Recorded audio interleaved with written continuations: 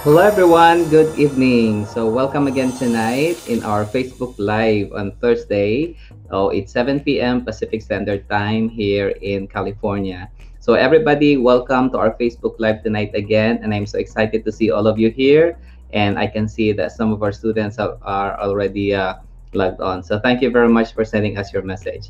So tonight I have prepared as usual. So we have our delegation and our prioritization questions for tonight. Okay, and one of the biggest things that's going to happen tonight is that we're going to announce the winner for last week's Facebook Live. So who will win tonight's free 90-day online NCLEX review? So we'll be announcing that person before we end our program for tonight. Okay, so before anything else, for some people who doesn't know me, my name is Mr. Alan Matus, and I am a nurse educator. I have been teaching for more than, I guess, 25 years as a nurse educator, teaching nursing students. And also, I'm an author of a published book in Amazon, The Simple, Fast, and Easy NCLEX Review. And also, I am the president and founder of Matus Nursing Review. So thank you very much for being here tonight, everyone. And again, we'll be practicing some questions on delegation prioritization and knowing the principles involved again in answering these types of questions. Okay, so for tonight, again, we have 4 patients, and then which patient are you going to see first? Okay, and for next week, maybe we'll try other forms of question types in the NCLEX about these concepts, everyone. Okay, but before anything else, okay, I would like to welcome some students that we have for tonight. So we have Michelle. Hi, Michelle. I know Michelle is my student, and I think she's in the Middle East. Okay, we also have Carol Edmonds. Thank you very much for being here tonight. Okay, and then also we have some new people here. Okay, yeah, so we have yeah, Michelle, it's been a long time. Haven't joined the live due to busy schedule, and that's okay. All right, we have this Facebook Live in some of them in YouTube. Okay, and then also we have Bindo Jose, so a regular student here for tonight. So let's find some people for tonight. So we have Aldrin. Thanks for being here tonight. Okay, and I guess that's it. Okay, so anyway, without further ado, one of the biggest things that we have tonight again is going to be the free 90-day online access NCLEX review. So if you join our program for tonight, then you are automatically listed or part of the raffle that we have for winning this contest. Okay, so thank you very much for being here tonight, everyone. Okay, so are you ready for our first question, everybody, for tonight? We're gonna have your first prioritization question. Okay, so we're gonna have, all right, so number 1, prioritization question. Okay, so we have the story of 4 clients again. So everybody get ready and then give me your answer, because we have exciting questions for tonight. So 4 clients arrive at in the emergency room. Which client should the nurse see first? A, the 25-year-old client who complains of abdominal pain and nausea after attending a buffet party. Letter B, the 13-year-old client with asthma attack whose wheezing stopped a few minutes ago. C, the 48-year-old client with ulcerative colitis who reports severe diarrhea with blood and mucus. And letter D, the 58-year-old client with emphysema who complains of exertional dyspnea and dizziness. So what do you think is the answer to this question, everyone? Okay, so we have 4 patients. Which patient will be a priority in this question? And I would like to find out later on also what's your rationale for answering such, the letters, why you have chosen them. Okay, so, all right. So we have different answers from different people. Okay, so we have Alan, okay, Alan Hill Torres. Okay, so that's Gianna Burgos actually, and she said that that's the answer. Okay, so let's see, we have differences in answers. Okay, so the answer to this question, all right, everyone, you're still answering, everybody, trying to find out what's the best answer to this question. All right, okay. Okay, so let's have the answer to this question. Okay, You know the technique and the principle, right? Okay, so I know you have put your answer there, everybody. But remember that in answering these types of questions, one of the things you have to really look at first is, are the symptoms part of the condition? Okay, if they are not part of the condition and when you think they are serious, then they become a priority. It's an unstable patient.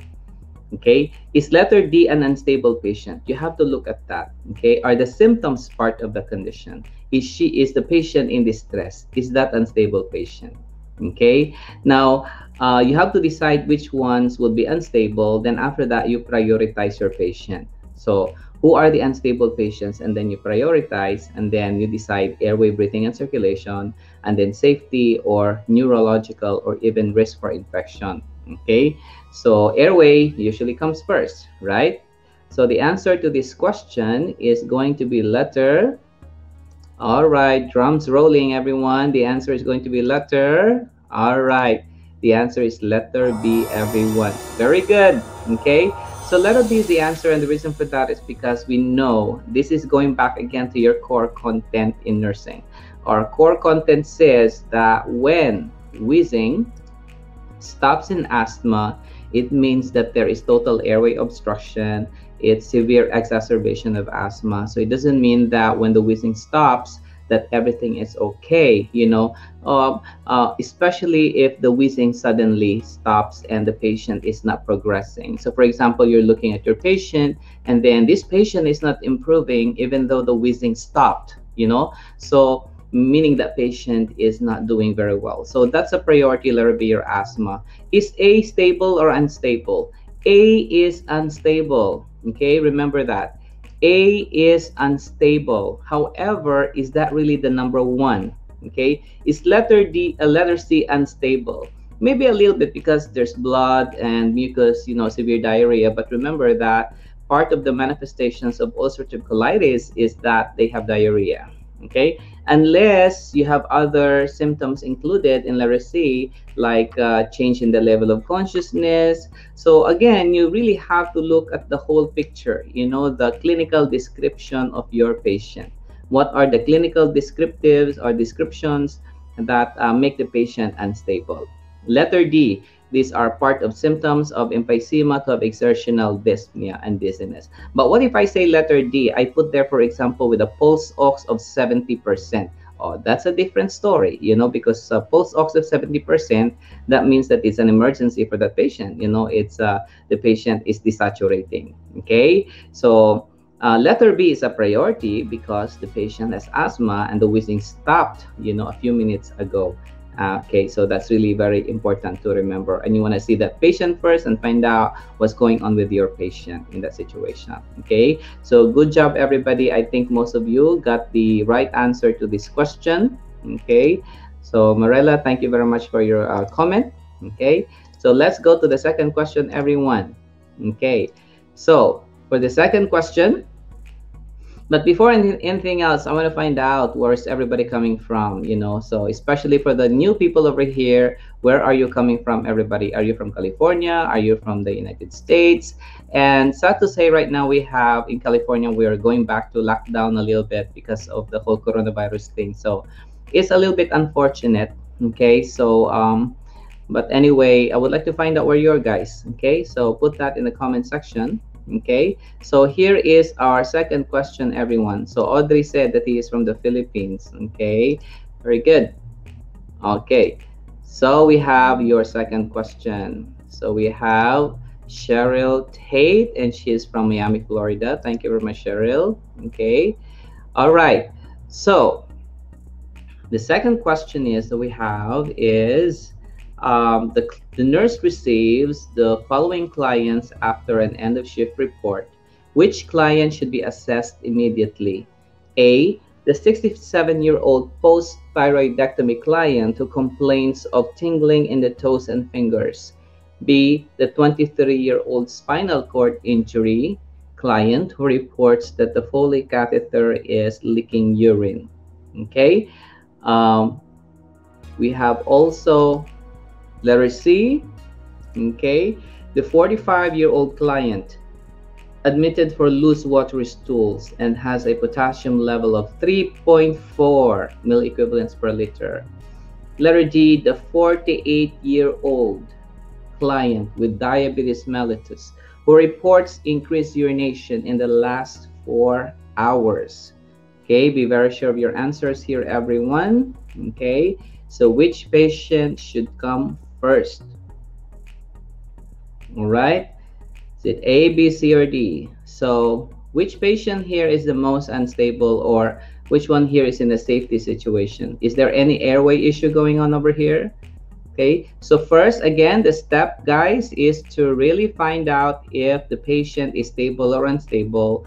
Find out if the symptoms are part of the condition. Okay, then after that, all of the unstable patients, you rank them together. So airway, breathing, and circulation. Okay, all right. So let's proceed and answer the question, everyone. Okay, so some of you answered letter B. Okay, so this goes back again to the concept. Whenever you're studying your nursing concept, you really have to know what are the concepts in nursing that are considered to be emergency. It all goes back to core content, knowing your emergencies. Okay, know your emergencies, everyone. Okay, so let's proceed and see this question. Dissect this question, everyone. Okay, so you have A, B, C, and D. Letter D, you have a diabetes patient who has increased urination. So what's going on with that patient? Is something wrong with that patient? Okay, now you will notice in this question that these patients actually are unstable. These patients are in a situation that's they're having a problem. All of them, 4 of them, have problems. However, you have to make sure A, B, C. You rank all of them together, A, B, C, neuro, and then also your safety. Okay, safety. So those are the things that you need to remember: neuro, safety, and also risk for infection. So is there any airway issue among this patient? Who should come first? So the answer to this question is going to be letter. Are you ready, everyone? So the answer is going to be letter A. Yes, A is the answer. Now, if you go back here, B is a priority. You really want to address that problem too. The Foley cat is leaking, but you have to compare everything. Who is in most immediate danger. So Cheryl Tate said that this one, yes, this is a very common concept. After thyroidectomy, what is the problem? I discussed this in my lectures that one of the biggest problems after thyroidectomy is the possible accidental removal of the parathyroid gland. And when the parathyroid gland is suddenly removed, you're going to have hypocalcemic crisis. Okay, write that down in your notes. Hypocalcemic crisis, when the calcium level goes down. And then when the calcium level goes down, the patient will experience signs of hypocalcemia, such as tingling in the toes and fingers, or numbness in the lips, for example, and also the famous, Kivostic sign, and then the Trousseau sign, for example. And this is an emergency. You really have to give a calcium gluconate immediately. Now, C is a priority as well. The person is having loose water stool. However, a potassium level of 3.4, the normal is 3.5, so 3.4 is still manageable. That's hypokalemia, but it doesn't really place the patient in danger right now. Okay. Now, what about letter D? Someone with diabetes who's having increased urination. Possibly there could be problem with that patient, like for example, diabetic ketoacidosis or something. You need to assess that patient, but that can wait a little bit. Okay, the letter A is the person that needs immediate priority. And then, of course, all of this goes back to your simply, knowing your content, everyone. That's the most important thing. Okay, so letter A is the answer. Very good, everybody. So low calcium, very good. So most of you got the answer right. And you know what? This kind of concept, the accidental parathyroid removal after thyroidectomy, this is a very common concept in the NCLEX, and you really have to know this. All right. Okay. So now let's go to our questions, your delegation questions. So I know you're excited, but I think over the past few weeks, I've noticed most of you have been very good at delegation questions. So, well, in the NCLEX, delegation questions can be easy as well. So let's see, so All right, so this is your delegation question, everyone. This is direct to the point, and I expect that most of you should be able to answer this correctly right away. All right, so the nurse is doing morning rounds when a client suddenly goes into cardiopulmonary arrest.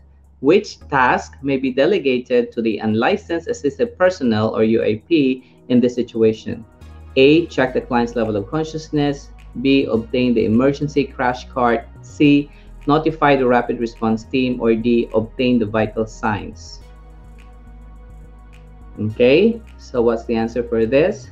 The nurse is doing morning rounds when a client suddenly goes into cardiopulmonary arrest. Okay, so which task may be delegated to the unlicensed assistive personnel in this situation? Okay, the person goes into cardiopulmonary arrest. Okay, to the UAP. Which one? Which one can you delegate to the UAP, everybody? All right, remember this patient is having cardiopulmonary arrest. Okay, so this patient is a very unstable patient. Okay, so what's gonna be the answer, everyone? You have to choose the best answer. Do not get confused. Okay, so the answer to this question, always remember, what are the three-letter S's? Number one, it has to be a stable patient, or it has to be within the scope of practice. It has to be a stable patient, and it has to be a simple routine procedure. So remember that. Don't forget your three-letter S's when you are delegating to the UAP. So let's proceed. Some possibly are now changing their answers. Okay, so the answer is going to be what? Okay, so what are the three-letter S's again, everyone? So remember that. Simple routine. Very good, Alfred, Aldrin, you said that. So among all of this, which one is simple routine? The answer is going to be letter what? It's going to be letter, okay, the answer to this question is going to be, all right, so we'll have the answer now. Let me see. Okay, the answer to this question is going to be letter, okay, letter B, everyone. Obtain the emergency crash cart. Very good. Okay, so why letter B? Okay, so it has to be letter B because you know why. Number one, checking the level of consciousness. That's for the registered nurse or the licensed nurse. Okay, because that's an assessment. You don't want to delegate assessment. It has to be simple routine procedure only. Now, letter C, notifying the rapid response team. Maybe, but however, I don't think that in this situation it has to be the UAP. Letter D, obtaining vital signs. The question is, can UAPs obtain vital signs? Yes, but then remember, in this situation, do you really want the UAP to be the one getting the vital sign? This is an unstable patient who just had what? A cardiopulmonary arrest. Okay, UAPs can get vital signs of stable patients. All right, but in this emergency situation, it would be a good idea to actually delegate this to a registered, or the registered nurse should be the one getting the vital signs instead, or it has to be a licensed nurse. Okay, so that's really, so you have to compare between B and D. Which one really makes sense? Letter B, because the crash cart, all you have to do is just get it and then pull it out and then just bring it to the station or to the patient's bedside, and that's it.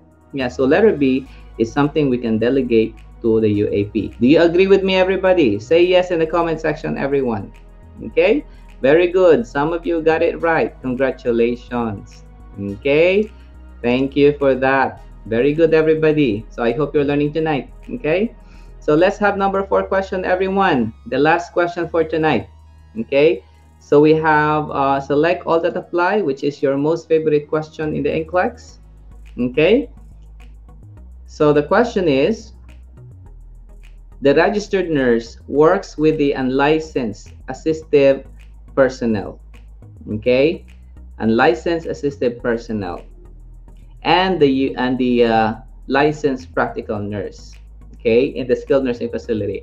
So which of the following tasks may be delegated to the LPN during admission of a client? So which one can you delegate to the LPN during admission of the client? A. Prepare an unoccupied bed for the client. B. Explain to the client how to use the PCA pump. C. Draft the initial nursing care plan. D. Insert a Foley catheter.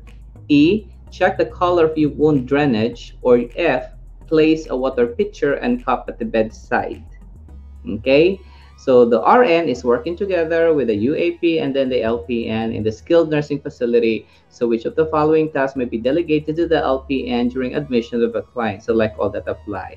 Okay, so is it A, prepare an unoccupied bed for the client, explaining how to use a PCA pump. C, draft the initial nursing care plan, insert a Foley catheter, check the color of wound drainage. Or F, place a water pitcher and cup at the bedside. Okay, so the answer will be what, everyone?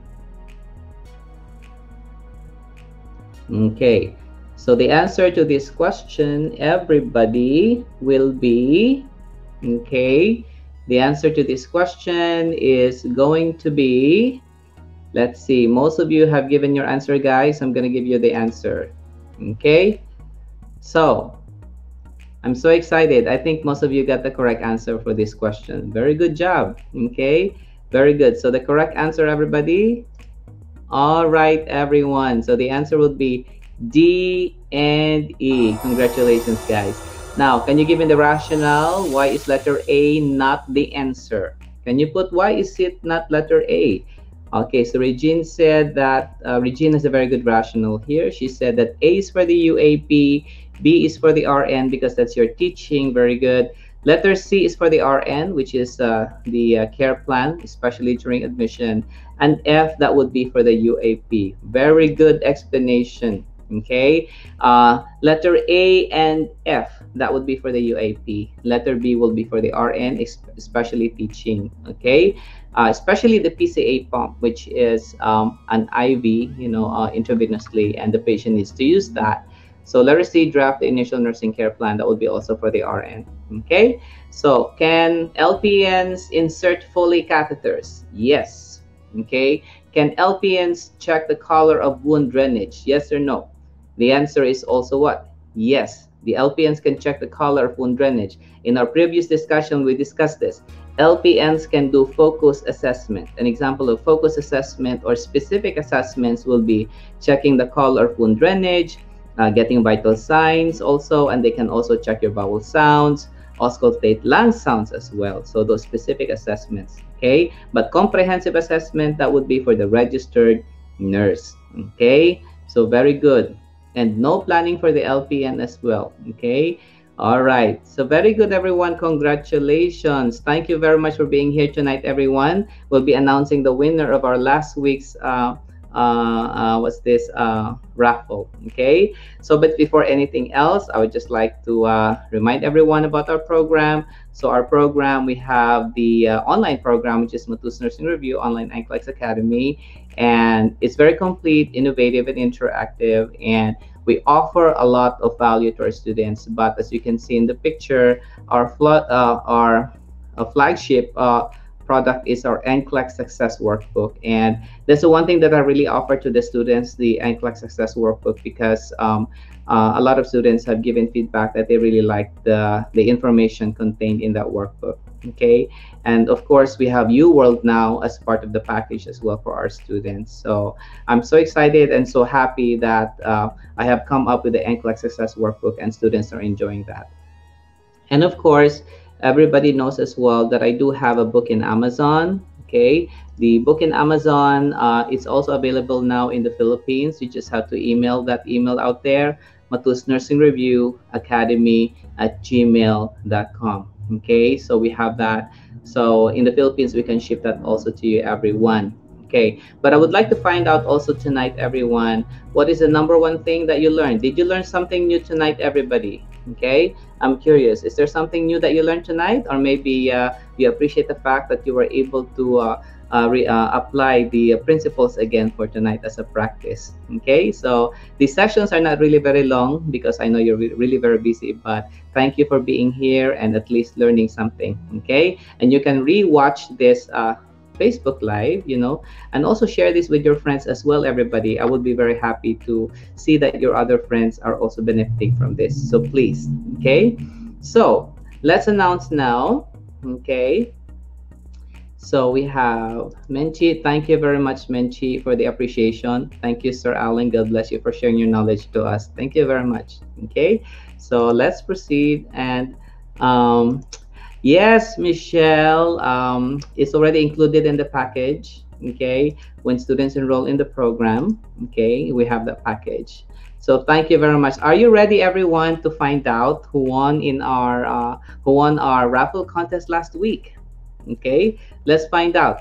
Okay, Suho, who won the raffle last week? Okay, so all of this Facebook Live that we have, we actually put this in the online academy. When you enroll, you have access to all of the videos for all previous sessions. Okay, so now let's proceed and announce our winner for tonight.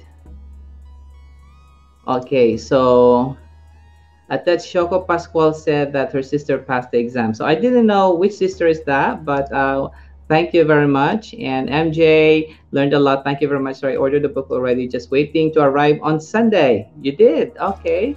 Thank you very much, MJ. Okay.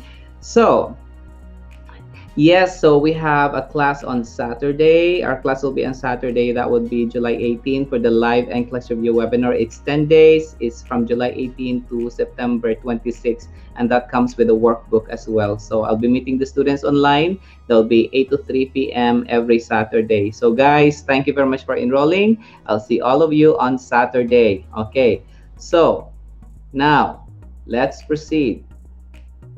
Okay. All right.